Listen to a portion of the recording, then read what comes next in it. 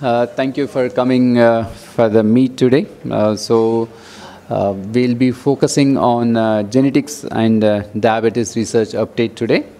We thank you very much for Professor Wasim Hanif, Professor Rakesh Sahai, Dr. Sudhakar Rao, Dr. Vishnupriya Rao for joining us and chairing the session today.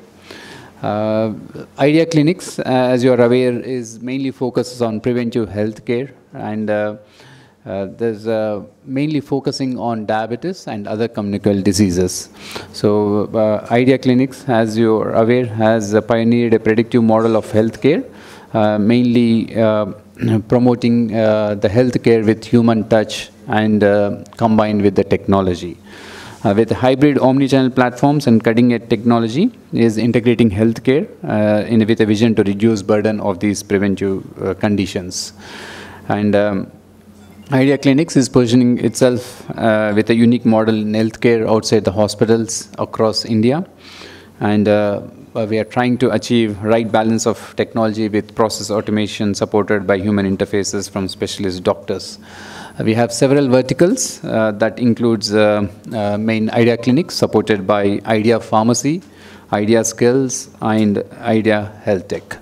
We are trying to pioneer into the latest technological advances that will help better application of healthcare in patients, especially with metabolic diseases such as diabetes, obesity, and among others. Yeah. With this, I welcome Professor Wasim Hanif, and we thank you very much for joining our session today. As we know, he's a professor in diabetes and endocrinology and consultant physician and head of services of diabetes at University Hospital Birmingham. He's also honorary professor of medicine at University of Warwick. Yeah. Yeah. He is involved in several international projects that include IDF, Strategy for Commonwealth to guide ministers at UN Summit, Chair International Advisory Board of On-Aid Project of MRC UK, Foreign and Commonwealth Scientific Trade Delegate and Committee to India.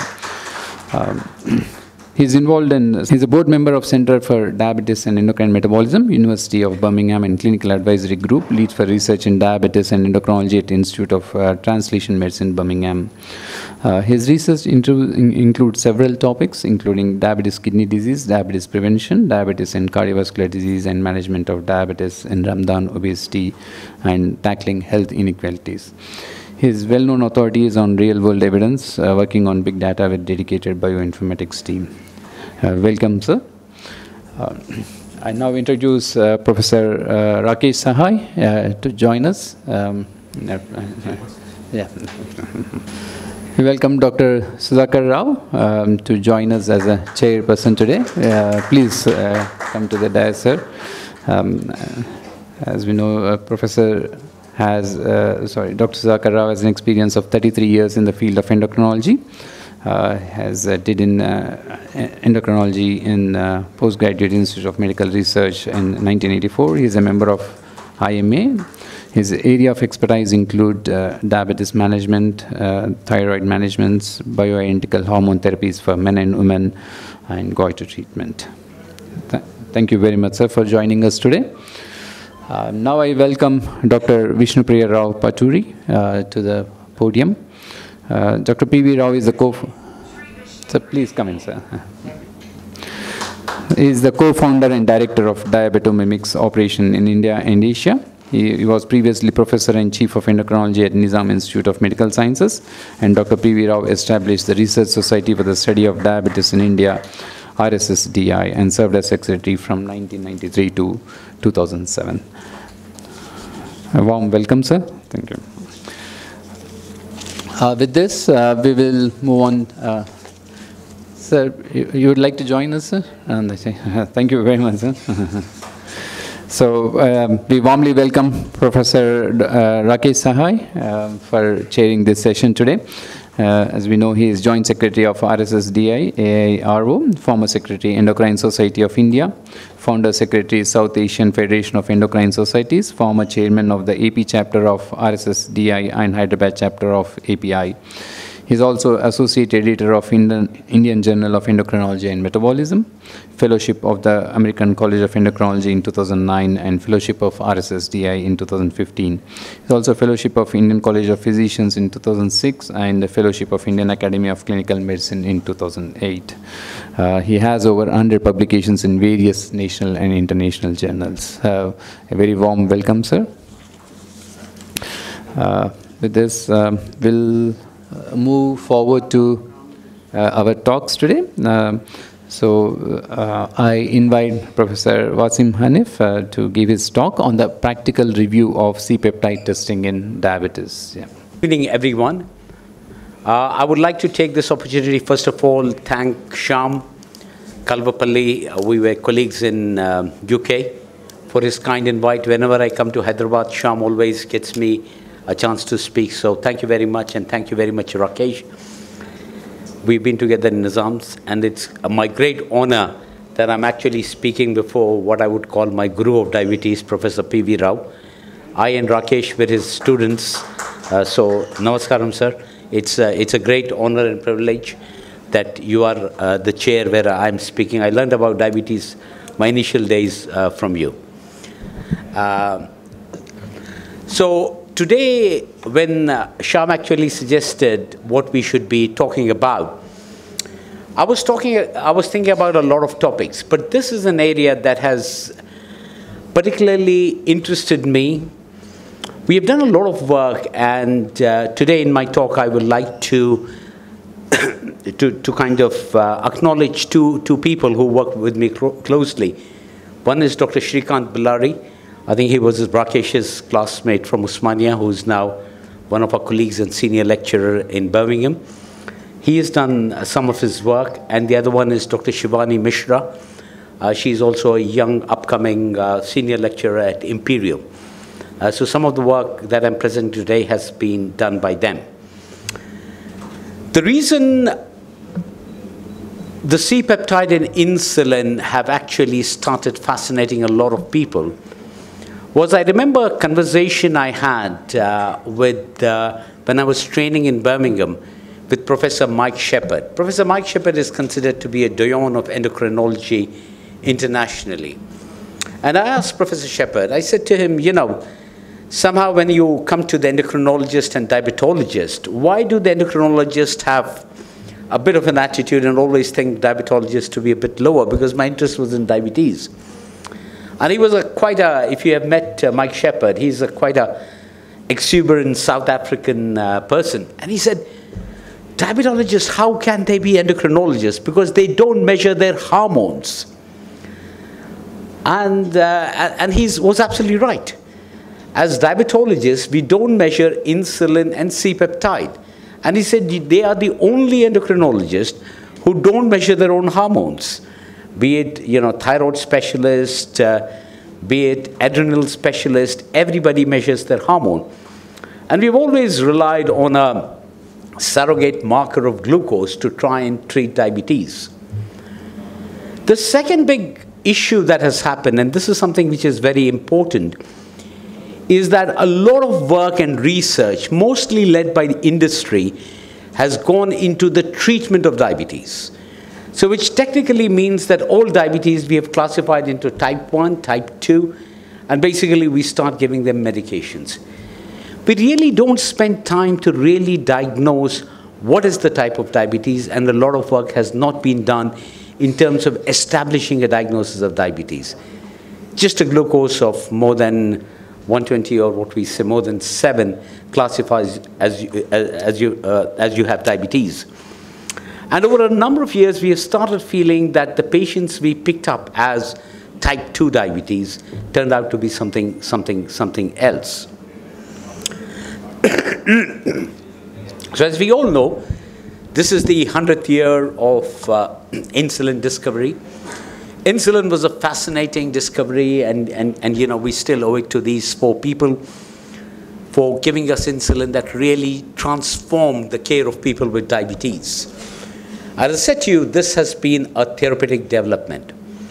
And since the development of diabetes, we have seen a plethora of medications coming in, starting from the animal insulins to the GLP-1 analogs to GLP, GIP combinations, and they have all been used in terms of treating diabetes. And this is great news for our patients. But when it comes to establishing diabetes and looking at the diagnosing diabetes, there's not been much in terms of development. And today I'm going to go and take you back to the basics, talking about the basics of diabetes and discussing a couple of our cases. So let's go back to the basics. So basically, diabetes, as we know, has got two big components to it. One is it monogenic and polygenic?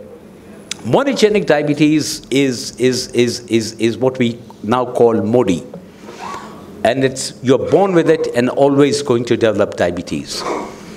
A lot of work on MODY diabetes was done by Andrew Hattersley, who was my colleague. We trained together in Birmingham, and now he's considered to be a world authority. Most of the research on MODY comes from him, from Exeter.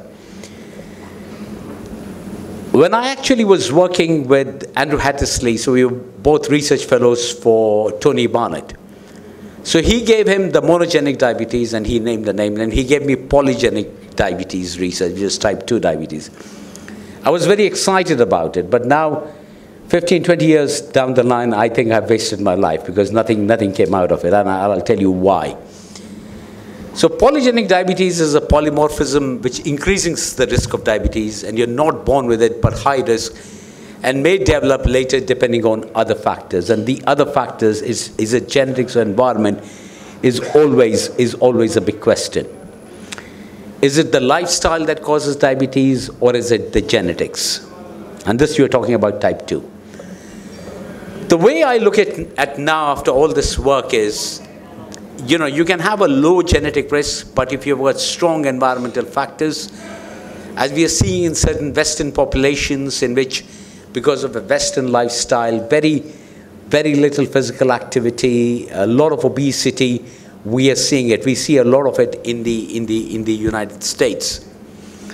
Second is the high genetic risk plus weak environmental factors. This is something we tend to see mostly in a South Indian context. A lot of work done by Professor Mohan looks at people who are not really big, who are not obese, and they still tend to develop diabetes. And then we have got this high genetic risk plus strong environmental factors. We see it in Arab countries, in the Middle East, where you're talking about prevalence rates of nearly 50 to 60%, where there is a high genetic risk plus strong environmental factors, which is driving type 2 diabetes. And then we have got the low genetic risk plus weak environmental factors.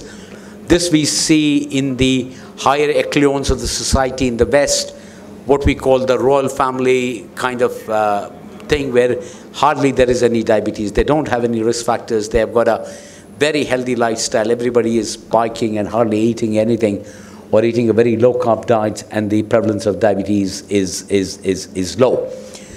So this is the whole spectrum of what we call the interaction between genetics or polygenic involvement along with environment. So what happens when we look at type 2 diabetes in genetics? So this is the part of what we call the GWAS, the Genome-Wide Association studies.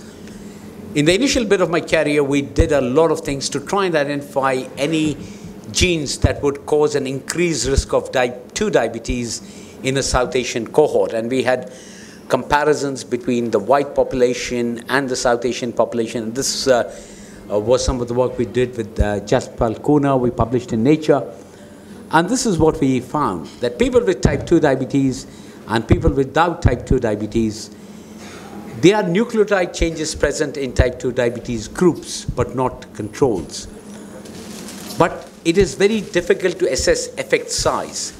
And it is not the ethnicity that actually drives this nucleotide change.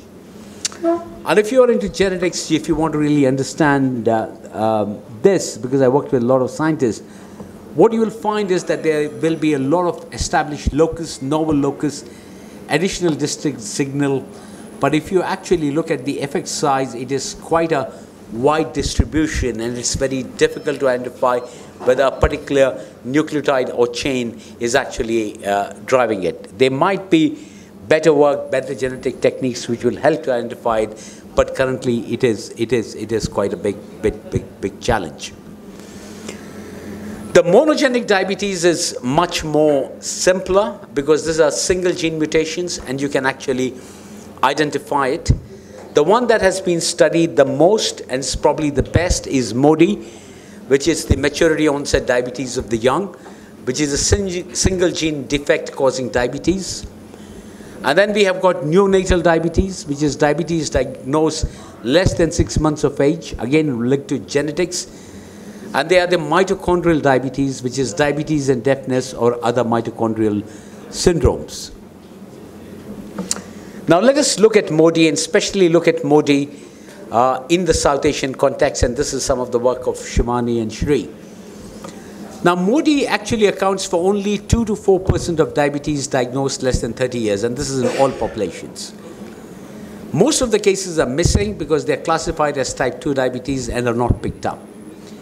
There are lots of benefits of identification of MODY because then you can target the treatment depending on affected gene and do effective genetic counseling. And then you can do cascade testing in the families.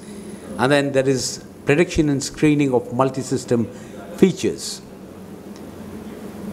If you look at the prevalence of MODY, and this is the My Diabetes study from Exeter, and what it actually shows is that the pickup rates in the white British population is about 29% when you do molecular genetic testing.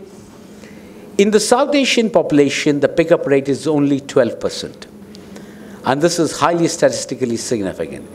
So this implies two things. One is either the prevalence of MODY is very less in a South Asian population, or more importantly, the young onset of type 2 diabetes, which we're going to be talking about, there is a high prevalence of young onset type 2 diabetes in a South Asian population because of double gene dose effect coming from both parents having diabetes and other factors, and therefore the prevalence rate appears to be low. And this is something that is being looked at. You must all be aware of these mutations. Every time you look up, there's a new paper from Exeter identifying a new mutation for MODY, but these are probably the most identified mutations. And it's very important to identify a specific mutations because the treatment of it actually differs.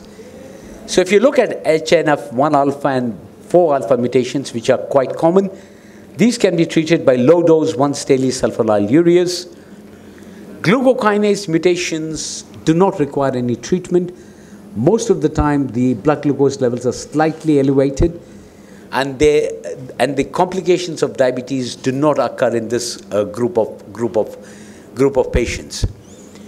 The beta cell transcription factor mutations, these require insulin and perhaps even pancreatic enzyme replacement.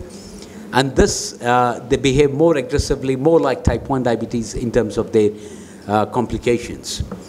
And then you have got the ATP-sensitive beta cell potassium channel mutations. These need treatment with high-dose sulfonylureas, usually three times a day. So therefore, it's not only important to identify MODY, but it's important to identify the type of MODY by which you can actually direct the treatment. This is where the whole concept of precision medicine is developing. Now, before we start talking about C-peptide, let's look at the other genetic characteristics of diabetes, especially in young. This is more of a pediatric area, but again, it's very important for us to do it. You must have all heard about it. This is more common in pediatrics, about neonatal diabetes mellitus. This can either be transient or it can be permanent. NDM is antibody negative. It's insulin sensitive hyperglycemia during the first 6 months of life. Type 1 diabetes does not develop in the first 6 months of life. So if baby has diabetes at birth, it is usually neonatal diabetes mellitus. 10% of the patients have got syndromes like the pancreatic aplasia, and the various genetic possibilities identified and various genetic mutations are there. The commonest is in the sulfonylurea receptor. MODY, as I said to you, it's characterized by, if it's HNF1 alpha, it's glycosuria, and if it's glucokinase gestation, it's more like gestational diabetes. So when do we suspect MODY, and what are the criteria for actually testing patients for MODY? The first one is the onset should be less than 25 years. Most of the patients with MODY would present before 25 years. There should be an autosomal dominant pattern of inheritance, which means only one parent should be involved in having the diabetes. If both parents are involved, it is very unlikely that it is MODY, and this is where, in a South Asian and an Indian context, where things get wrong. So it is an autosomal dominant inheritance. It is usually can be controlled without insulin. This is to differentiate it from type 1 diabetes for the first 5 years. And depending upon the mutation, insulin may be required later. It's an autoimmune response to beta cells, leads to decreased insulin secretion. And I have mentioned the most common gene codes involved. And some of them can be required, like glucokinase require no treatment, while the HNF1 alpha and 4 alpha require sulfonylureas, while the potassium ATPase mutations require insulin. So in terms of implementing personalized care for MODY, it is important to identify if it's HNF1 alpha, 4 alpha, 1 beta respond to low dose sulfonylureas, and 1 beta requires insulin for treatment. Glucokinase does not require any treatment. Then there is all this condition called congenital hyperinsulinemic hypoglycemia. In this, the hypoglycemia develops just after birth in first few months of life. And hypoglycemia could be severe, debilitating and persistent, and there are definitive mutations. Some patients respond to digoxin, but some may require subtotal pancreatectomy. There is a megaloblastic anemia which responds well to thiamine, and they can develop monogenic autoimmune syndromes. So this was just an overview of the various genetic types of diabetes that are there. Now I'm going to focus on what we call young onset type 2 diabetes and type 1 diabetes, and what are the current challenges of identifying these patients correctly and trying to treat them. So when you look at the young onset type 2 diabetes, this is defined as under 30 years, in some cases under 45 years. The prevalence rate is rising across the globe, especially in the UK and the US, in the minority communities, mostly South Asians and African Caribbeans. There is a faster progression to insulin compared to older onset type 2 diabetes. And now there is a lot of data coming in, especially both from the US and the UK, and there's a recent publication from a group showing that these patients have got worse clinical outcomes when compared to people with type 1 diabetes. So young onset type 2 diabetes patients actually do much worse than type 1 diabetes patients. And it's disproportionately affecting the people of the South Asian ethnicity. And this is quite a big challenge as to how we identify and treat them correctly. So therefore, we need a correct diagnosing tool at the time of diagnosis. Now let us take an example of a 29-year-old man, and we are seeing a number of these patients. I'm sure you are seeing it in your practice, who comes with a glucose of 18. So I'm using, this is a UK presentation, so it's got the UK units, always multiply by 18, complaining of osmotic symptoms. The question is whether the patient has got type 1 diabetes. Then they will require insulin injection, insulin pump, self-monitoring, education, carbohydrate, quantity, extra, along with legal implications. It's type 2 diabetes, where you have to talk about lifestyle, tablets, and does not require routine glucose testing. Or it could be another type of diabetes, be it MODY, be it type 3C, and this may require insulin tablets or nothing. I'm going to use an example of one of my patients who actually presented in our clinic and try and take you through this patient's journey and try to explain about things a bit more clearly. This was a 19-year-old female in college of Bangladeshi ethnicity. Her BMI was 23, which means she was not very obese. She complained of 2 weeks of tiredness, polyuria, and thirst. Mother has type 2 diabetes and is on insulin. Mother checked the capillary blood glucose at home and it was 18. The first question we need to ask ourselves, what blood test might help to classify her diabetes, whether it's type 1 or type 2? We can do the ketone testing, but that doesn't really help. And this is where the whole story of the C-peptide and the focus on C-peptide comes back. So let us go back and revisit about what is C-peptide. So we know that the pancreas actually secretes insulin in a pro-insulin form. And just before the release, the insulin is cleaved and the C-peptide is released. The reason why pro-insulin, the pancreas stores insulin in a pro-insulin form is to prevent hypoglycemia. So it's a cleavage product of pro-insulin. The advantages of C-peptide when compared to insulin measurement is, insulin, the moment it's secreted, it actually goes in intracellularly and it's very unstable. If you speak to any biochemist, they will tell you the insulin assays are very noisy and very difficult to measure. When compared to it, the C-peptide has a longer half-life, it's more stable than insulin, and it does not have a first-pass metabolism, so it can actually last longer. And now it is considered to be an established marker of beta cell function. Along with it, we have got pancreatic autoantibodies. The pancreatic antibodies that we have is the GAD antibodies of GAD65, islet antigen or IA2, and zinc transporter 8. These are the three we tend to measure. We are no longer measuring what used to be called as the islet cell antibody. These are primarily studied in research setting to predict the onset of type 1 diabetes. The role in the classification of diabetes is unclear, and I'll explain why.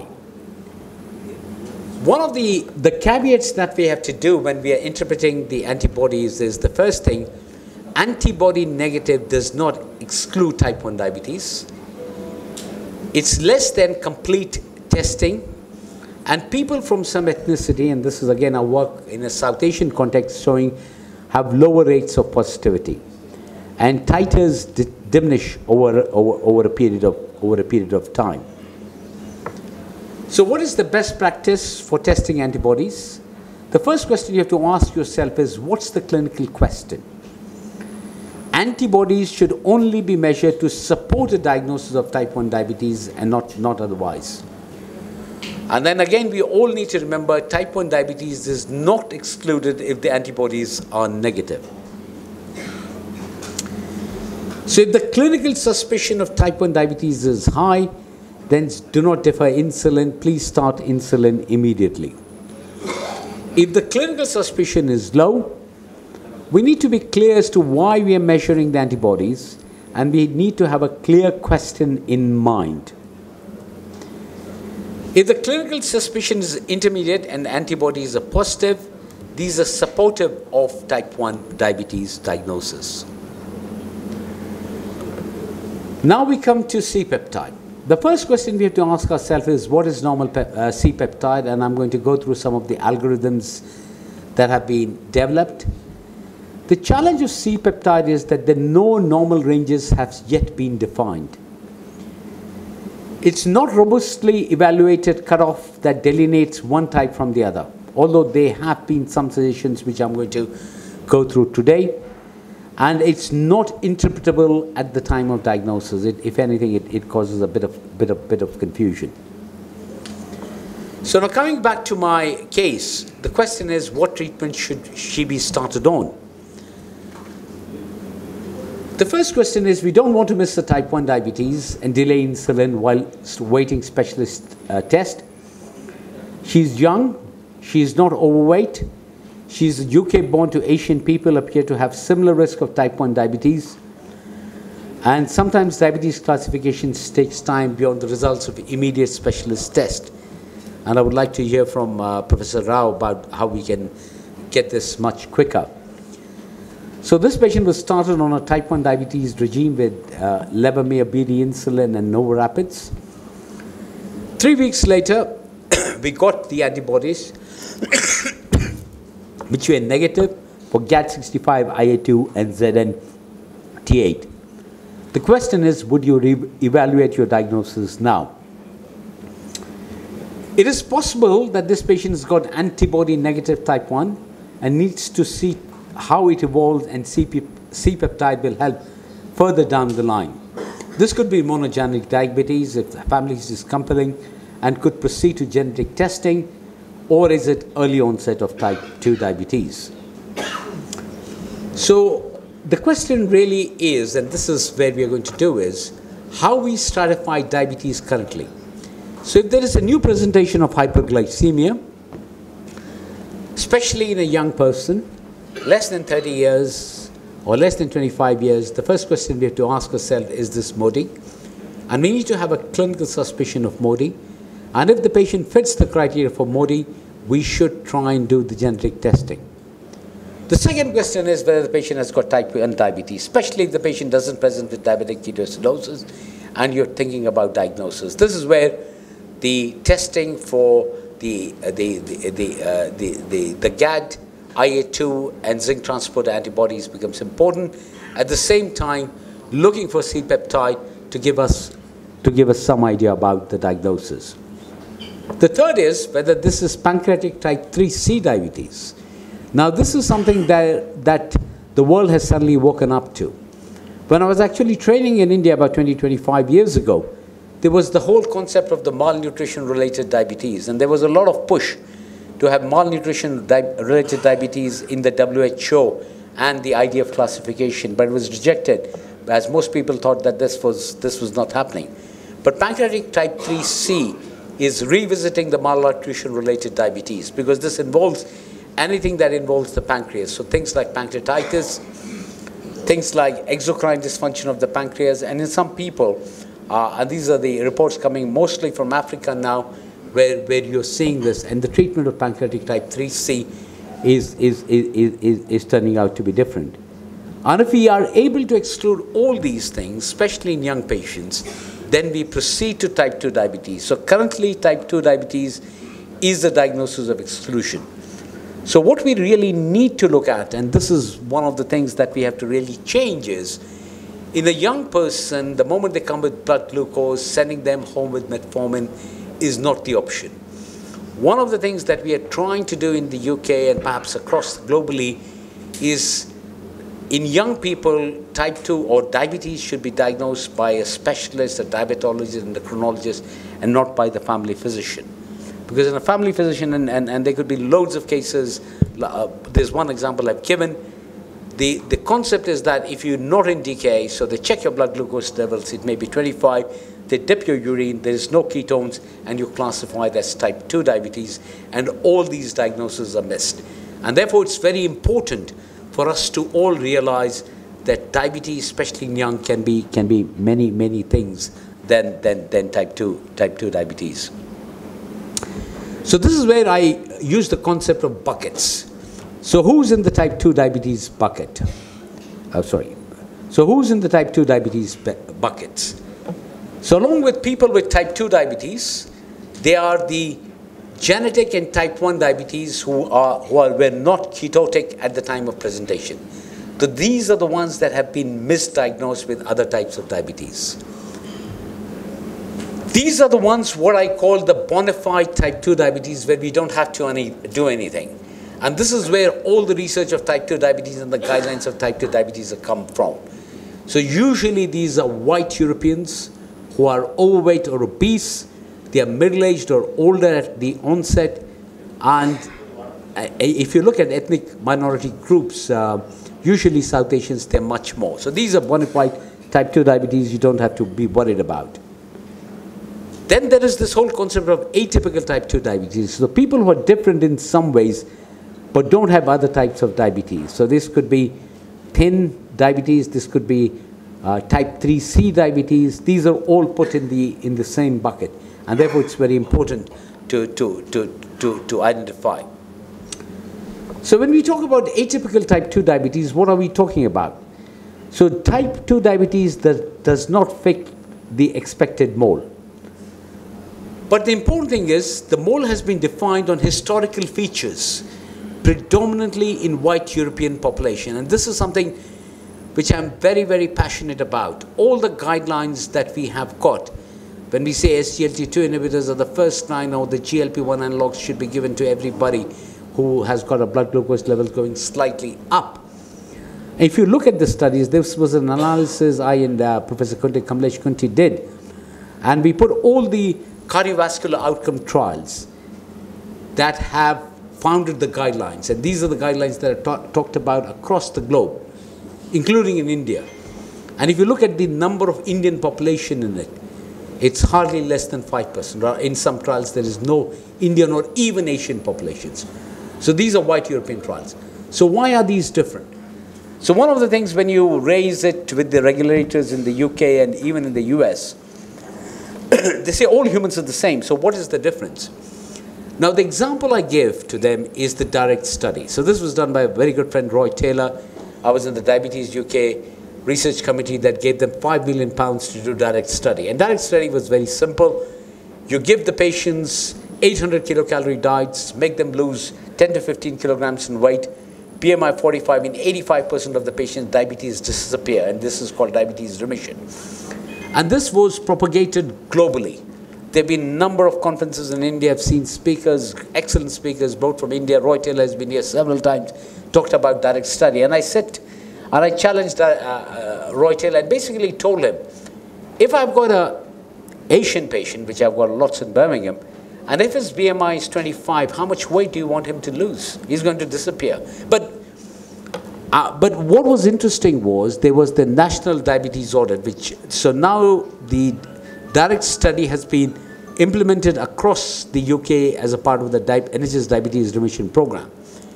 When they did that, in the original direct study, 99.9% of the population was white European suburban. When they implemented and measured it after 2 years, this is again published in Lancet Diabetes Endocrinology by Jonathan Vallabhji, what it actually showed was the acceptance rate was only 10%. And in the Asian population of the UK, it was only 2%, just reflecting what was there in the trial. So therefore, all these clinical trials should reflect the population they do it. Also, we need to start accepting that the early onset type 2 diabetes is actually normal as an Indian subgroup. And therefore, the approaches that we take in this population needs to be different. So coming back to the case where I started, we measured the C-peptide. I'm going to show you about how we interpret the C-peptide. Came back as greater than 1,000. HbA1c was 48. We did MODY genetic testing. There was no known mutations for MODY genes identified.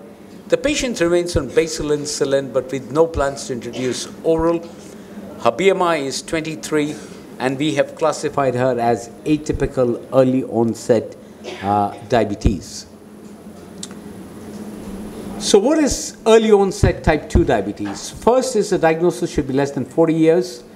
Could be type 2 diabetes, but the chances of type 1 diabetes and MODY are much higher compared to later onset diabetes and should always be considered and excluded.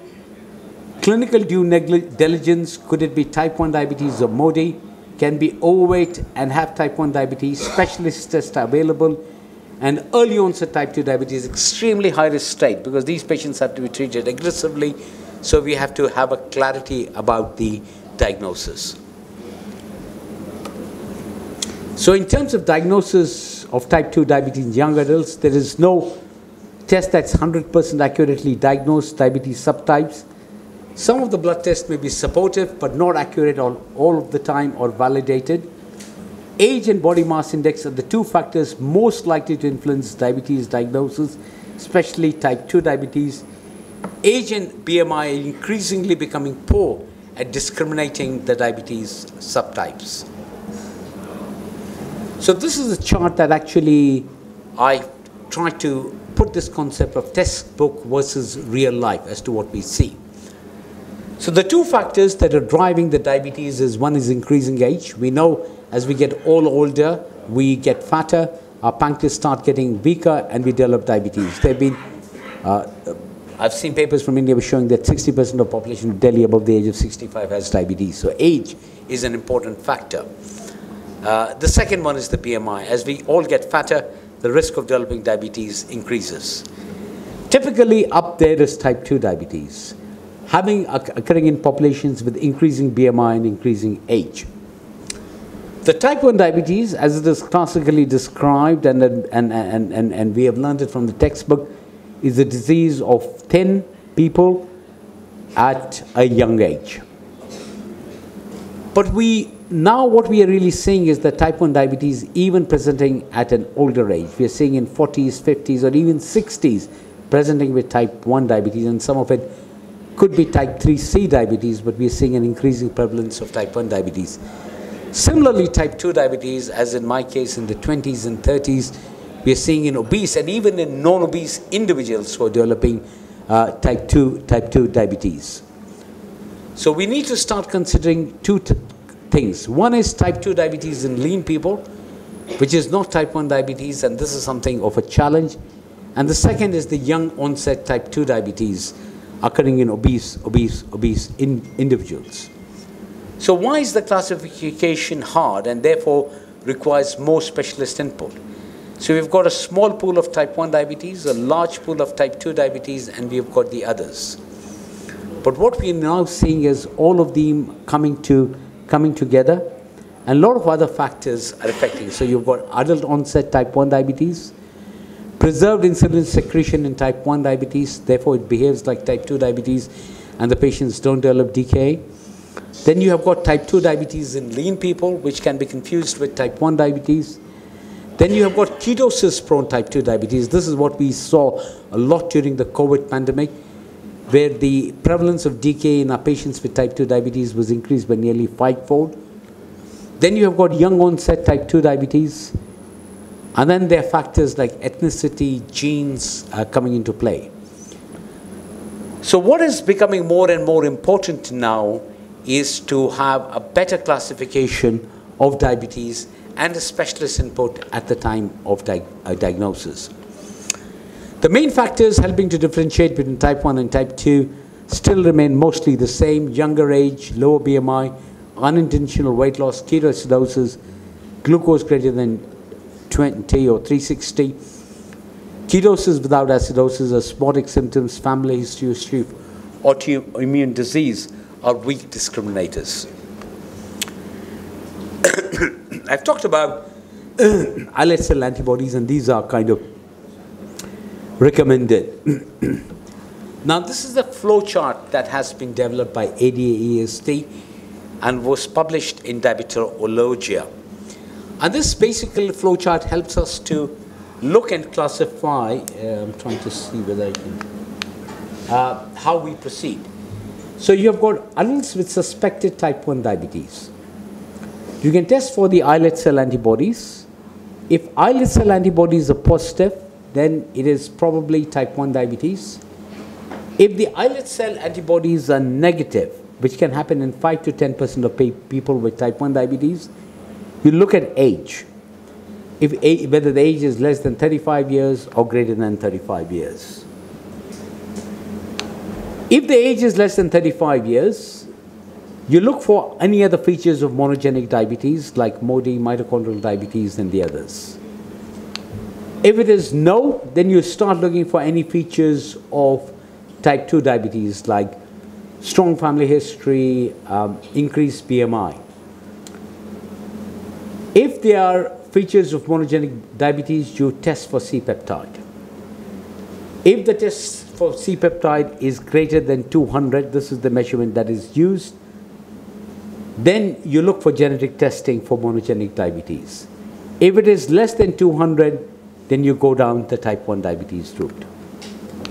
If there are no features for type 1 diabetes, type 2 diabetes, then you look for, then you go down the route of type 1 diabetes. If the features of type 2 diabetes at the age is greater than 10, and if you're unclear of the classification, make a clinical decision as to how the person with diabetes should be treated. Consider C-peptide test at the time or after 3 years. If it is less than 200, then it is type 1 diabetes. If it is between 200 to 600, and now they're talking about it being 800, then it is indeterminate and you are not really sure. And if it's greater than 800, then it is home and dry with type 2 diabetes. Now this is a kind of a tool that I use in my clinical practice to try and guide me through the patients. All our patients in whom we are not sure about the diagnosis or the classification, we said, get a C-peptide, get an insulin antibodies, and then if we think that they've got the features suggestive of monogenic diabetes, then we check for genetic testing for MODY. Now, when you're looking for C-peptide, there are certain important factors that need to be taken into consideration. So the first is, the best time to really be able to interpret C-peptide is beyond 3 years after diagnosis. One thing you've got to remember is C-peptide all depends upon the glucose levels. So if the glucose levels are high, the C-peptide can be high. If the glucose levels are low, the C-peptide can be low. So the measurements usually should be done within 5 hours of eating is recommended. Again, whenever you measure C-peptide, make sure you measure the blood glucose levels. So if somebody is having a hyper blood glucose level of 3.9, then the C-peptide levels will be low and your interpretation will be wrong. So therefore, it's very important to measure the glucose concurrently. Persistent C-peptide levels of greater than 600 or 800 according to SEM suggests type 2 diabetes. By following this thing, reclassification of diabetes happens in nearly 11% of the population. Urinary C-peptide was recommended, but currently we are not using it. We are using a blood or a serum C-peptide in terms of diagnosis.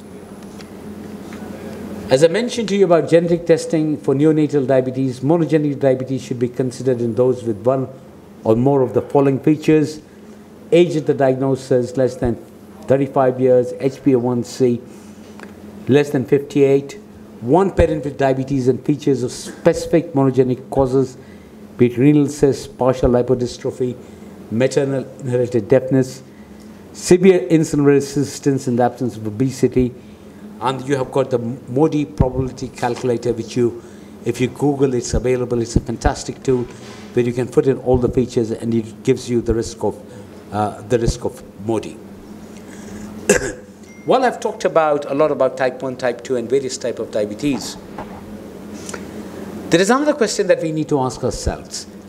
Once we put down somebody as type 2 diabetes, is all type 2 diabetes same, or are the features different?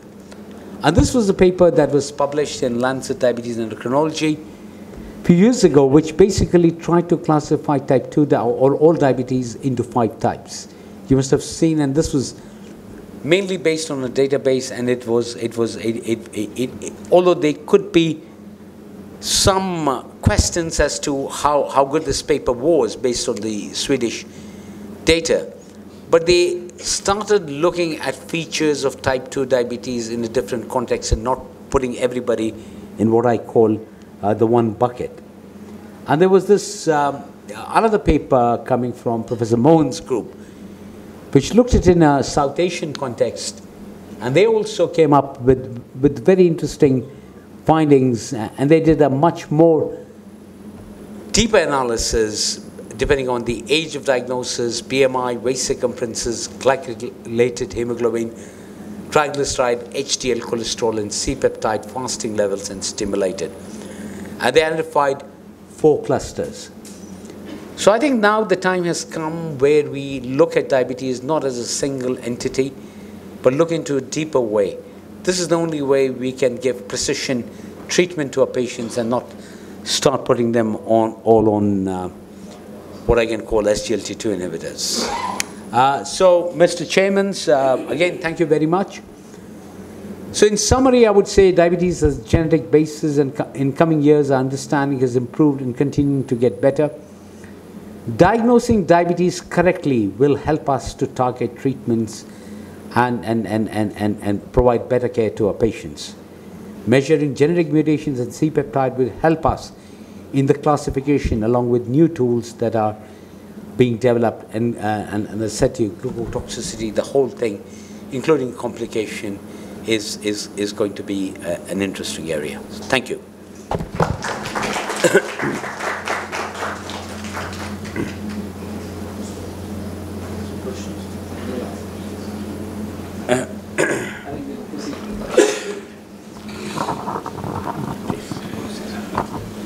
Thank you, Wasim, Dr. Wasim. You have made it. Anybody, any doubt or any comment? Yeah, so I think I should congratulate you for the excellent presentation. You brought out many important aspects about diabetes as we see it in our country, and I mean particularly with reference to the South Asian population that you deal with in Birmingham. So what we have been seeing, as you rightly pointed out, we see a lot of young diabetics, I mean younger individuals developing diabetes, and who do not exactly fit into either of the two types of diabetes. I mean, either type 1 or type 2, and one of the classification. And towards this end, I found that the WHO modified the classification in 2017, and they put this big bucket of unclassified diabetes. So many of our patients, actually younger patients, fall into that category where they don't have typical features of type 1 diabetes. They don't present with ketoacidosis, but they have significantly high glucose levels. They require insulin right from the time of diagnosis of diabetes. They are not managed with, they cannot be controlled with oral anti-diabetic medications, but they don't go into ketoacidosis. And they have a high risk of complications also. So this is a group which is very intriguing, and many times we do not find the exact label for them. So that's important. A couple of questions I just wanted to ask you, because you have been using the C-peptide assay. So what I wanted to ask you is that what you have said clearly that you would like to do it in the postprandial phase, post-meal values. Would you do stimulation tests with postprandial, because they are described, some of these stimulation tests are described with glucagon stimulation, and would you use them, or would you just look at a mixed meal, or you would like to give a standardized meal or something like that? No, thank you, Rakesh, for those excellent questions. So what has happened is that previously, whenever we used to check C-peptide, the whole concept was very complicated. So we used to do insulin along with that as well, which has to go in an ice and in a very noisy assay. The C-peptide assays were very noisy, so some people used to just do it in a fasting state. Now what we realized, along with lots of others, is that we need a kind of a practical interpretation of the test. So when the patient usually come into the clinics, they usually are in a fed state, unless you have to bring them back in a fasting state, as we do for glucose. Because we hardly check fasting glucose now, we rely on HbA1c. So in terms of the pragmatic way of interpreting C-peptide was to do it post-meal. The reason why we started checking the glucose was that was a kind of marker that would help us to interpret the C-peptide in a much better way. So when somebody is having a hypo, then their C-peptide levels will be low. It's similar to doing plasma and urine osmolality. So that again is a good marker for us to interpret it. Now the assays have got really better. So in the sense, once you do it, they are able to analyze and give you a much larger thing. Now for any of these kind of patients that you have described, in which the unclassified bucket, I'm not sure we tend to measure C-peptide on a regular basis at each of the clinic visits every 6 months or a year. And that gives us a kind of a graph as to what is happening to the C-peptide levels. And that is, again, is a much better measure in terms of trying to interpret the result. A single C-peptide can go this way or that way, and sometimes it's confusing. Because even if you've got somebody, say, with type 1 diabetes, if they are in a honeymoon phase with some beta cells left, so C-peptide will be high. So therefore, it's not the single, but it's the serial measurements that helps us in diagnosis. One quick question is, would you like, could you measure the insulin resistance also? I mean, is there any calculation for doing that with the C-peptide? No, currently, I think the insulin resistance, we tend to do it in some of patients, HOMA, but that's again quite a detailed test. Some labs like Oxford have developed their own protocols. We've got our own protocols. We do it in some of the patients, especially after they have, say, had a pancreatic transplant or a simultaneous kidney pancreas transplant, and if they put on weight and develop diabetes, whether it's type 1 or type 2. But using it in clinical setting is a bit of work. But I think we should be able to get onto there.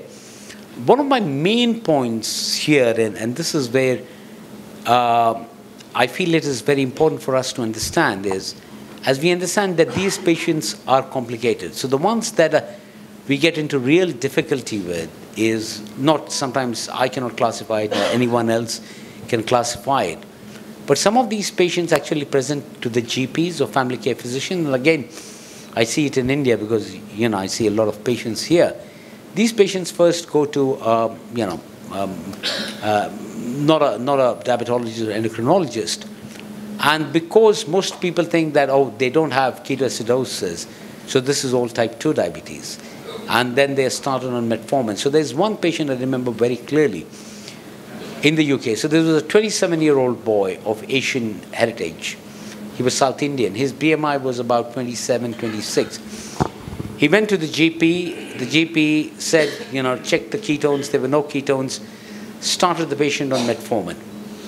The patient went back. The glucose was still elevated after 3 months. Came to the doctor, and the doctor said, all this carbohydrate is the problem for you. So you stop the carbohydrate, go on what they call a keto diet, and started the patient on SGLT2 inhibitors. And within a week, he presented to the hospital in diabetic ketoacidosis with a pH of 6.9. We struggled to bring him back, and when we checked his antibodies and islet cell, they were positive. So he basically had something like LADA, or latent autoimmune type 1 diabetes. And this is where the concern is that in young people, I'm not sure we're going to miss out, but especially I'm really concerned about the way we are dishing out SGLT2 inhibitors. Every time you go in, every person on the world will be on an SGLT2 inhibitor, I think.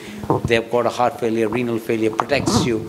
And this is a bit of a concern, that especially with diabetes, you've got to get it right.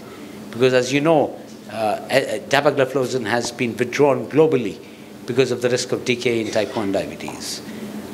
So therefore, if any of these patients are misclassified and the drugs are used, then we will end up harming the patients more. Yeah, Darsham. Nice talk, Wasim. It's very interesting.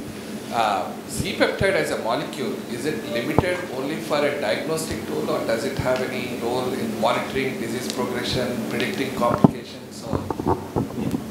That's an excellent question, Shyam. I think C-peptide is a very important measure. So even in patients who have got type 1 diabetes, the amount of C-peptide level actually indicates the amount of control. So if you have got type 1 diabetes, but you've got about 4 or 5 beta cells working on you, producing C-peptide, then the risk of hypoglycemia or severe hypoglycemia, I'm not talking about ordinary, severe hypoglycemia is much less. What they call time in target range is much better. So even in patients who are able to produce a little amount of C-peptide, the prognosis is actually much better, even in people with type 1 diabetes. So again, it is a marker for not only diagnosis, but also predicting the progression of the disease.